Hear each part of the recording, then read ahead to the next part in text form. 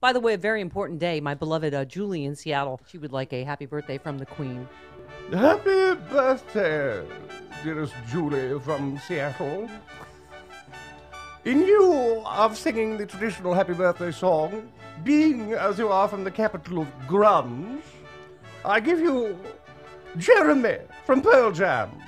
At home, drawing pictures of mountain tops with him on top, lemon yellow sun, arms raised in a V, dead lay in pools of maroon below. Daddy didn't give attention to the fact that Mummy didn't care. King Jeremy the Wicked ruled his world much as we do. Oh, dear. That is more jarring than Is she Bubble Butt. amused?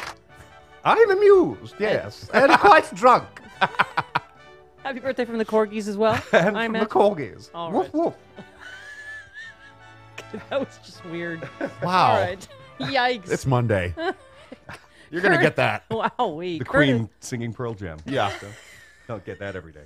Wow. That's how we came by William F. Buckley singing Milkshake, just randomly. A milkshake brings all the boys to the yard. Damn right. Right. It's better than Gauze. By which I mean Gore Vidal, whose clock I cleaned in that debate of 1968. Note I said clock. By the way, you know who else has those eyes? Rudy Giuliani. Weird. Yeah, Lizard eyes. He was on Meet the Press.